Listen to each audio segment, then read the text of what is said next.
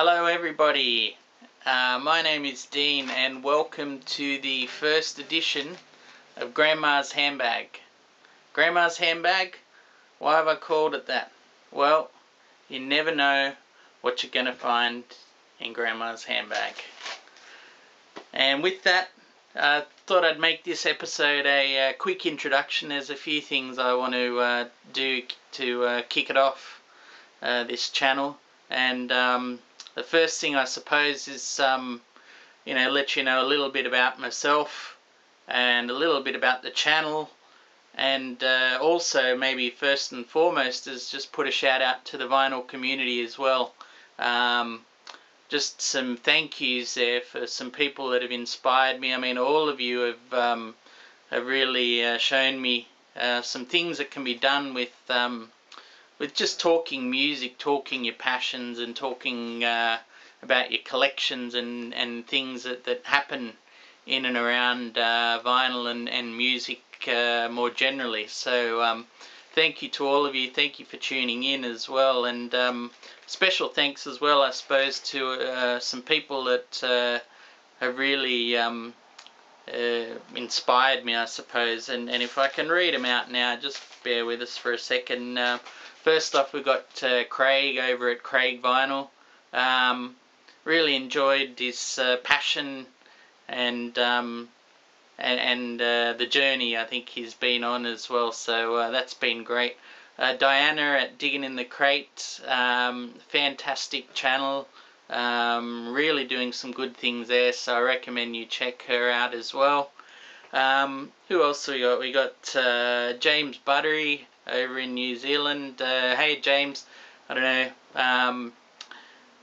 James has just got some really interesting music choices and things, and again, it's a very unique journey he's on over there, and it's a great watchable channel. So thanks, James. I mean, there's so many I could thank. There's or mention, Jeff Party as well as Vinyl Professor. Look, the list goes on and on. So, but thank you all of you. I've seen quite a few videos. I've seen a lot of posts on the Facebook page as well. So keep them coming, and look forward to lurking less and contributing more. Okay, so with that out of the way, Grandma's Handbag, what is it? Well, like I said, you never know what you're going to find in Grandma's Handbag, and it's going to be a lot of music. It could be tapes, it could be CDs, but more than likely it could be my favourite format, which is the good old vinyl records you see behind us here. Not to mention that, you can never forget Grandma's Little Helper.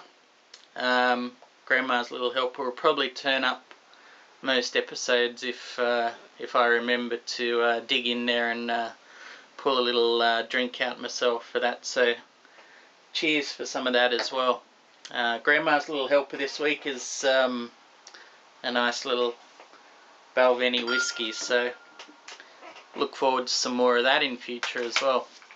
Okay, what else can I say quickly? I suppose as an introduction, I saw someone else do this, which was a lovely introduction and way to get a sense. It's just a quick overview of some things, firstly, that I'm looking to do in future. And I've got some things coming up planned for the channel that hopefully can stick around for. I've got a vinyl haul that I've just recently sort of cleaned up and everything, so I'm really excited to show you that pretty soon. Not to mention, it came with a little dice with death. Yeah, we all know what that is. Some potential nasties in there, but wait and see what's come out with that dice with death. What else we got? Been a lucky guy. I've just come back from Japan, so I've got a haul of Japanese vinyl, and mainly Japanese presses. So hopefully you can stick around for that as well. Hopefully I'll get into that one the very next episode after this introduction. In fact, there'll be more recent purchases. I'll try and get into maybe an A to Z down the track on the collection. There's not a lot in there. I'd say there's about 500 records or so. I have been collecting, I'd say, for close to 20 years, so while it sort of goes in fits and starts, I'm pretty happy with the amounts I've had there, and yeah, I'll look forward to introducing you to those guys a little later on, and maybe further down the track with the channel, some discussion as well. I've got a couple of themes and things that I want to get into, and you know, hear what you guys have to say. I really enjoy reading the comments and things like that, so if you feel like leaving some as well today, please do let us know. Give us a thumbs up as well, and yeah, if you like what you hear, maybe even subscribe. That'd be lovely. Alright, I think it's time to dig into the channel, into the handbag, sorry, for the first time, and just as a way of an introduction as well, I thought I'd get the five of the most recent purchases I've had. Little quick story attached to them, and maybe you can get some insight then into who I am and what the handbag's all about. So here we go, into the handbag. First purchase, or most recent, just yesterday. The Church is Further Deeper from 2014. Been listening to this on CD for a while, and it just kept occurring to me how strong a release this is. It's you know, I was a bit suspicious with a new guitarist in there, but it really is Steve Kilbe's show. Just fantastic. He's just flexing all of his muscles. He's been in the game for 40 years, and it feels like this is, you know, right at the top of the game for the Church. A definite classic of theirs, so that's one down out of the handbag. The second one, Phil Manzanera. I think this is his first solo album, and geez, there's some great stuff on there. Really enjoying this. There's some tracks where he absolutely lets rip. There's some great collaborators too. We've got Robert Wyatt on the well, couple of tracks I think, but certainly on the first one, which, look, I must admit, it's mainly in Spanish, and the words sort of cascade around. It's a bit of a hard one to love, but when Manzanera steps up on the guitar, he can really let rip some beautiful solos and things. So as a bit of an Eno fan, really finding a lot to like in this at the moment. Okay, next one. This is really interesting. I haven't heard it yet, so if anyone out there loves this, let me know. It's I don't know, how could you describe it? I mean, well, look, A Tale from the American Civil War, 1861 to 65. Doesn't give it away a lot away there, but when you open up, or you can probably see some of the names on the back: Jesse Coulter, Waylon Jennings. And in the band here, you got Bernie Leadon, you know, a classic name, obviously Eric Clapton.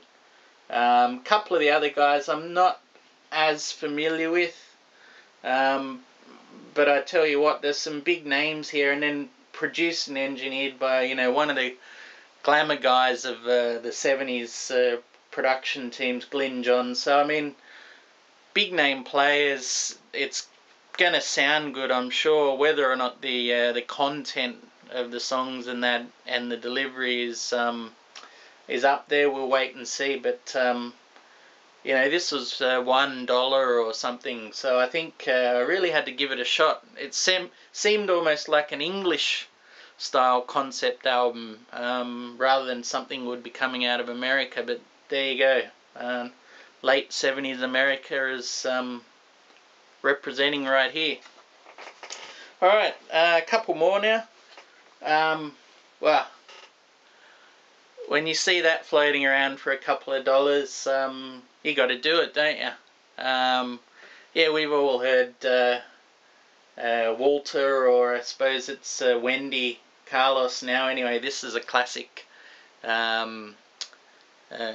classical album, so another couple of dollars, I think it's pretty well spent. And lastly, another recent purchase, and this one is a thanks also to Diana from Digging in the Crate. She put a needle drop on Gabriella Cohen's Full Disclosure and No Details, and sounded absolutely fantastic. I've been playing this on and off and letting it wash over me. Some lovely stuff. The first track is spookily reminiscent of some really early Jefferson Airplane. I don't know, there's some Grace Slick on the vocals and things in there. And the other stuff is harder to pigeonhole, but very nice stuff, worth checking out. Yeah, I wish I had some more words for this at the moment, but we'll get there on that a little later. Anyway, all right, so that's it. The handbag is pretty empty at the moment, but I've got some more things coming up. Like I said, just as the handbags come from Japan, I got some Japanese presses I really look forward to showing you. And in the meantime, yeah, thanks again. Thanks for tuning in. And look forward to being on YouTube with Grandma's Handbag a little more often in future. Okay, thank you.